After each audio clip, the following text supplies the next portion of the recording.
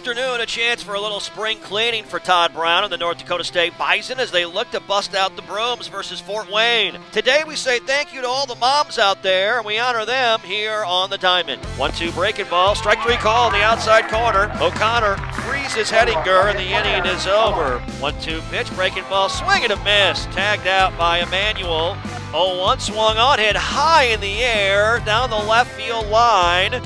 On the track towards the wall, it's off the wall. Rounding second, heading to third as Thompson in there with a slide. Pitch on the way, swung on, hard hit ground ball down the third base line. Hettinger scores from third with ease, lined left side.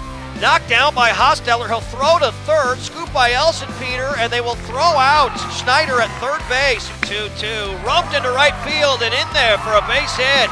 Now the line to score is Bush. He swings and this one hits it right at the second baseman. Fearing flips to short for one. Hosteller's turn to first in time. A 4-6-3 double play. Armstrong's 1-2, swung on, hit in the air to right center field. This could be trouble. To the track, to the wall. That ball's gone. Nick Emmanuel with his first home run. Here comes the pitch. Swing and a miss.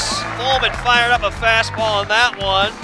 Ground ball right side. This could do it. Fearing has it. Throws to first in time. Ball game. Yeah, it was sweet. I mean, my mom said right away, she goes, thanks for the Mother's Day gift. So it was pretty special to get it for her. Certainly, I've been pleased with our offense and putting runs up on the board. But now we just got to put all three phases together.